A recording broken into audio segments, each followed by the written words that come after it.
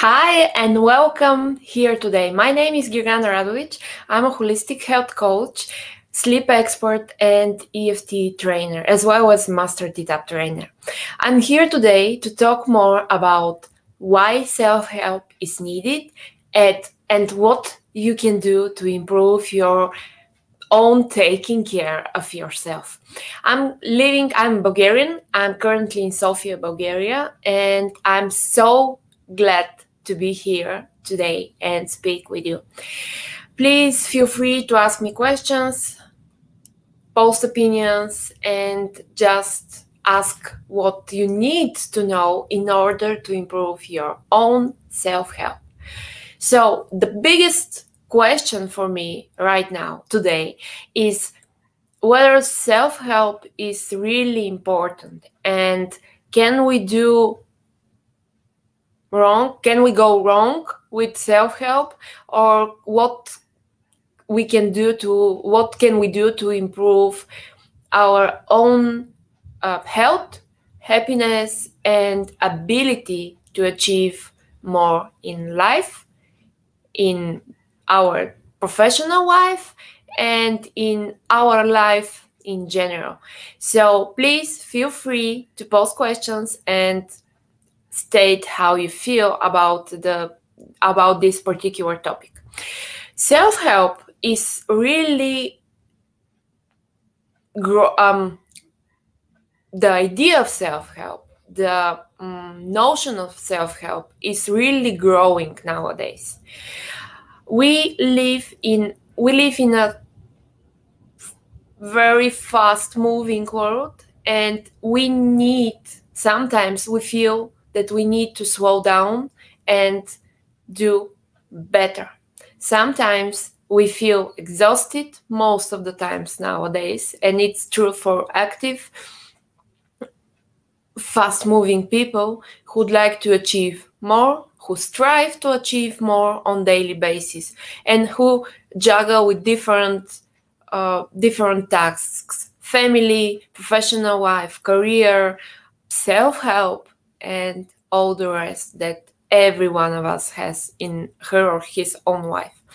So there are really two, on my opinion, as a practitioner, as a coach, as person who help others get better, I've seen two mainstream ideas, so to speak. And one says self-help is absolutely needed, something that everyone should do on daily basis. And the other contrast opinion is that self-help is really nothing that you don't need to do that at all, because life is life, and sometimes it gets better, sometimes it gets worse, and you can't really do anything about that. And that's not true. There are many, and the number is growing, self-help books out there. There are probably thousands, if not millions, of articles striving to help people get better, feel better, and live better. But are those books and articles really important? And should you read them? Should you apply what's written in those millions of letters? On my opinion, it depends on what you'd like to get in your life and how you'd like to move forward with what you are doing. Let me share a quick story here. My own journey to self-help started in a moment where I felt, it was probably around 10 or 11 years ago, where I was happy. Well, not happy, but I had everything that I had been wished for. And I had family, I had job, I had interests, I had friends, I was busy, and despite all that, I didn't really felt happy, and I really didn't feel confident enough that that's what my life should look like. And Stasi, so nice to meet you here. Thank you for coming in, and I hope you enjoy our talk today. So I found the topic of self-help in a time when I was really mentally troubled, so to speak, because physically I had everything, but emotionally and mentally it didn't feel like that. So I started looking for ways to improve my own feeling of self-worth and my own feeling of happiness. And that's what I see in many people when some of them my clients. What I see is that you start paying attention to self-help when you've tried different other things and they didn't work on, or when you don't see a clear way in front of you and you're kind of stuck in a place and you're not sure what you should do next. So many people become aware of the topic of self-help whenever they need something meaningful or they need something that speaks louder to them than what's happening in their life at that very moment. And usually people, what I've seen so far, usually people start walking the walk to self-help with physical taking care of themselves. It includes eating better. It includes exercising more or better. It includes taking vitamins or other food supplements. Or probably the most frequent first step to the self-help journey is taking physical care of themselves. And that's wonderful, but it's not always enough. So let me get back on my own journey in hope that you recognize here something that speaks to you, is that similar to those people that I just mentioned, I started my own self-help journey with looking for a way to exercise better and to exercise at home. It was 10 years ago. And then step by step, I learned more about eating right, about taking food supplements, about noticing my emotional state and taking steps to improve that emotional state, which led to improving relationships with others, transforming my life in general, and finally choosing a new professional path that led me right here today, talking about self-help and in attempt to help others realize the importance of taking care of themselves and helping others achieve their issues at the moment or their serious sometimes but kind of forgotten problems, so to speak. So why self-help is important? Because it's important because if you neglect yourself, you don't have the strength to move forward in life, either with your family life, your kids, your spouse, or with your professional life, or you don't have the ability, the strength, the motivation to achieve any goals, or you don't even have any goals. That's probably the most important thing that moves us forward.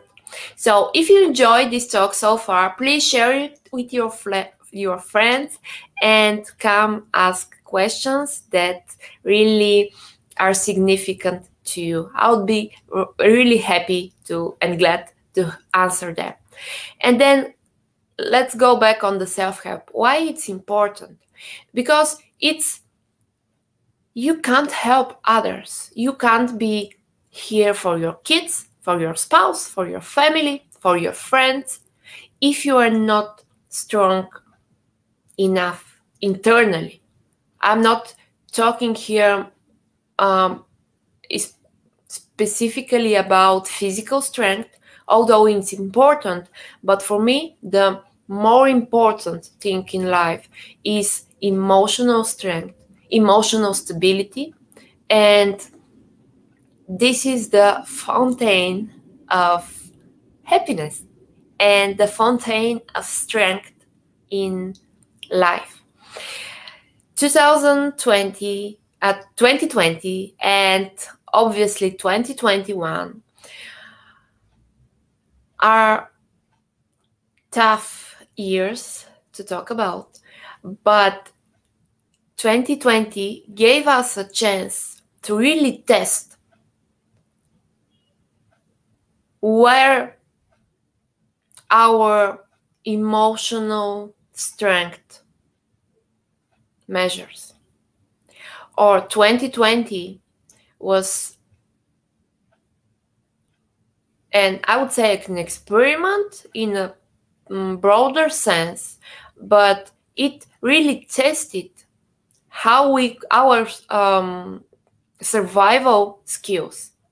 It tested how we could find our way in absolutely uncertain times, what we can do in order to feel better, in order to move forward. And for me personally and professionally, 2020 gave me a really clear answer to the question, is self-help really needed? And the answer is yes. Because the people who not only survived but thrived during 2020 were those who previously had paid attention to their physical, emotional, mental state and had put effort to improve that strength and that condition. And those were the people who thrived, and not only survived but thrived during 2020. Those are the people who will get up faster in 2021 and will move forward ahead of others. And if you are not among those people, fear not. It's never too late to start, and it's never too late to start paying attention to how you feel, what you do, and what you like to achieve in life. And why I don't necessarily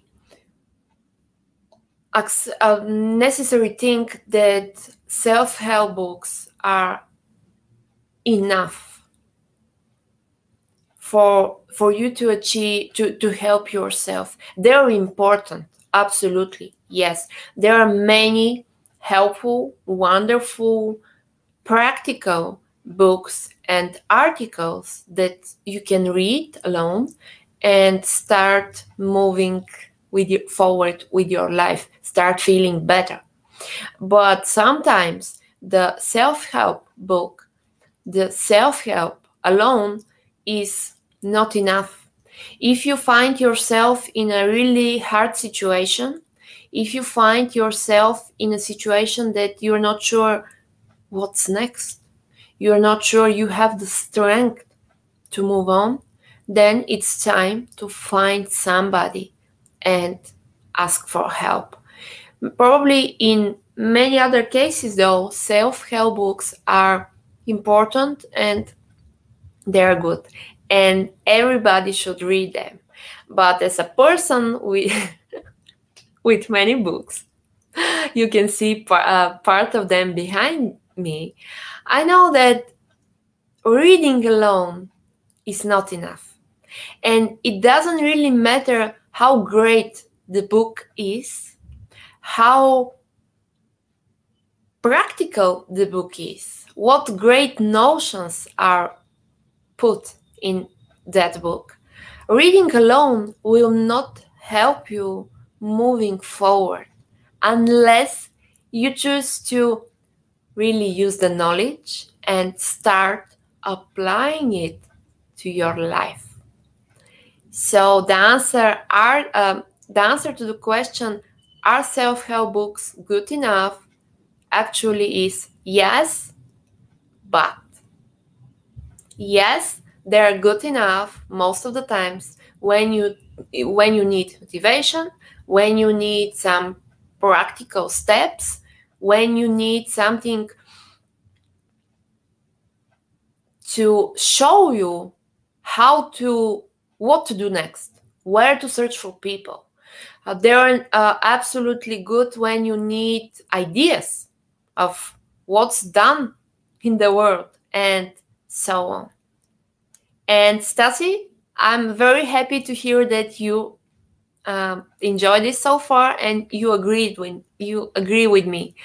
And I know you're a person who reads a lot as well. And back to my answer of the question, are the self-help book needed and self-help needed? The other part of the answer is, but they are not enough, and you should start applying what you've read in those books. And there is one more thing. We are different as people, we are different as human beings. And same goes to the self-help books. And sometimes even the best book is not appropriate for your condition, or is not good for you right now at the moment, or is not interesting for you as well. Because what's written in the book and your opinion go in different ways. So in that sense, self-help books are, you can't say this is the best book ever and everybody should read it. Yes, but still. And there is one other thing. Sometimes there is danger that what we read in self-help books, we can't really see how it fits in our own life. We can't really apply the knowledge, or we mistakenly apply the knowledge. And sometimes there are really important conditions that we must pay attention to, that we must consult specialists, doctors, other medical personnel, or other coaches or practitioners, and or people who are qualified to help us in this area. And in such case, the book should always be the first step toward reaching others and looking for help. And today this is my very first video here, but I'm going to go deeper in this topic in future videos. So stay with me and invite your friends as well. And back to the self-help, I would like to ask you a question. How important is self-help for you right now, or in the moment there in your life right now? Have you tried helping yourself out, or you still are looking forward this possibility in the future? I would like to see your comment in under the video, and I sure will do my best to answer it either now during the live video or later in the comments. And often clients ask me here, okay, give me a book, or give me an advice, or tell me what I should do right now so I can release this problem within a matter of weeks. And sometimes it's appropriate to give them a book or an advice or a practice, but other times it's not that easy to see the transformation within a matter of weeks. And that's why we need to pay really focused attention, and we need to move forward step by step by step every single day. Because self-help is not a magical pill. It's not something that somebody applies to you.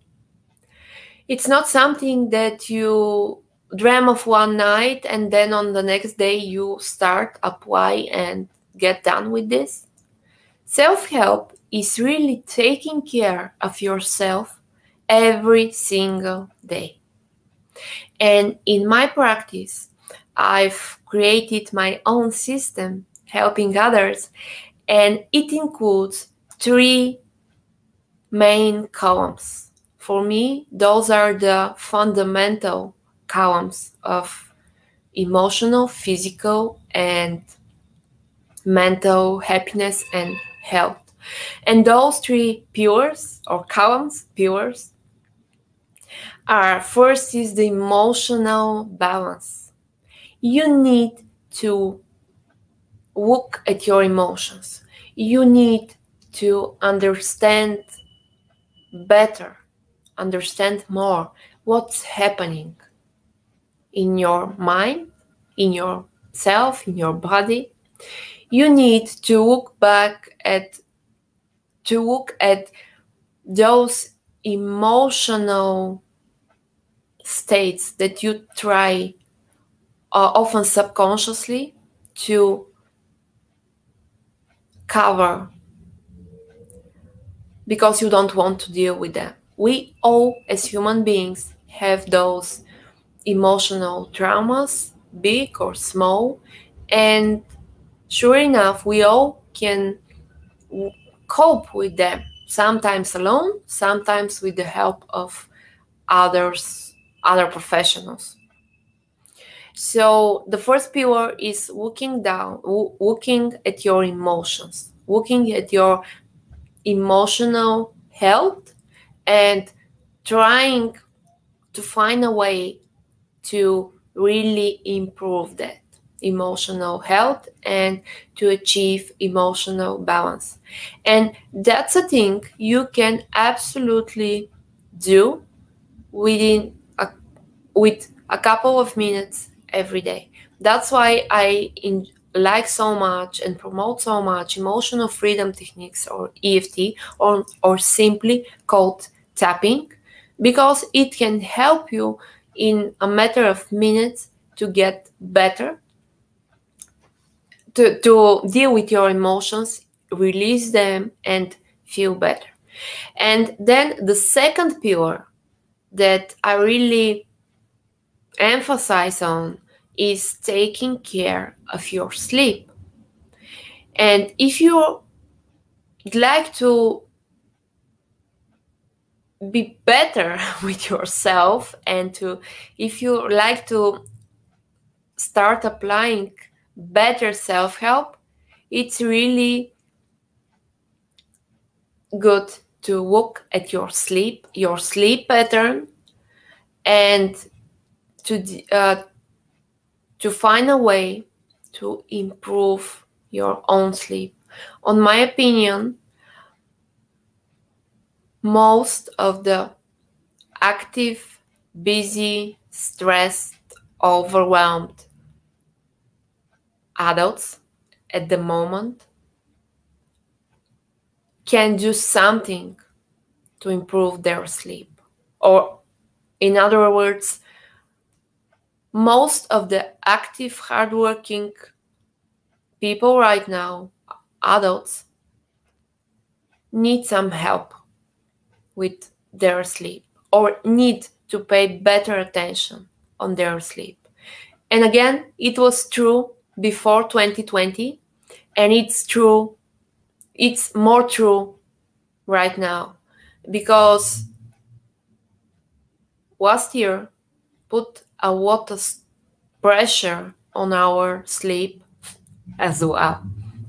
And again, if you are looking for a way to improve your health, your condition, you can start absolutely with improving your sleep. And that's why it's such a huge part of my own practice, and I emphasize on that to my clients, that they should pay attention to their sleep. And then the third pillar, of course, is the vitality, the physical part of us as humans. Here we take care of our daily activity, we take care of what we eat, what we take as supplements, and so on. So here you have three really distinct ways that you can start if you'd like to improve your own taking care of yourself or your self-help. And it doesn't really matter where you start from. What matters only is to start. You can start with emotional balance, you can start with sleep, you can start at physical level, and it's going to pay well for that. I mean, you're going to get benefits. And of course, you can't really do only one thing for a long period of time and expect great results, because we need all those three pillars within our lives on daily basis. And I usually suggest to my clients and people who ask for help to start small, start with something that appeals most to them at this very moment. And after a couple of weeks or a month, they start adding something else. And then they start doing those two things for a longer period of time. And then they start adding something else as well after a certain period of time. Stasi, I'm glad to hear you sleep 8 hours. It's so wonderful that you take care of your sleep. And it's often considered that we need to sleep 8 hours, and while it's true for probably most of the people, it's not true for the rest of us. So some people need 8 hours, other need 6 hours, other need 9 hours. The most important thing here is to find your own sleep need and satisfy your own sleep need. Not mine, not Stasi's, not somebody else.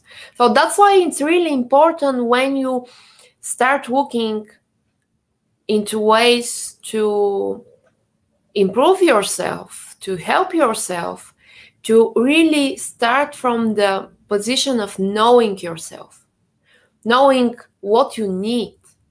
Maybe you need vegetarian diet. That's fine. Maybe you are not feeling well with vegetarian diet. That's fine as well. Maybe you need 8 hours of sleep, or maybe you need an hour of walk every day. That's fine. Go find what works best for you. For example, I need around 7.5 hours of sleep. I rarely sleep more, and unfortunately I sometimes sleep less. But if I'd like to be my absolute best, I would probably need around 7.5 hours. And I found that years ago.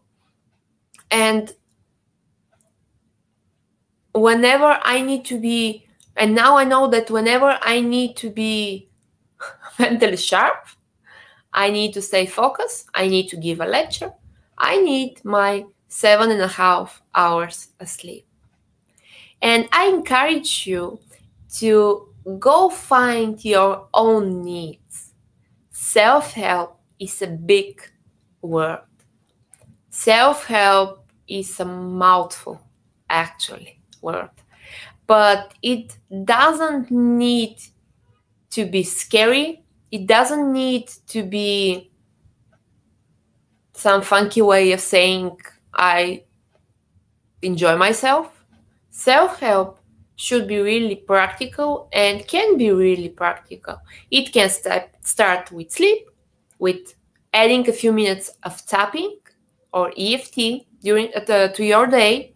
It can mean having probably maybe just one at the beginning, but really healthy meal per day, or even having breakfast if you are not a person who usually does breakfast. So that is what self-help is really for me, and that's what I teach my clients.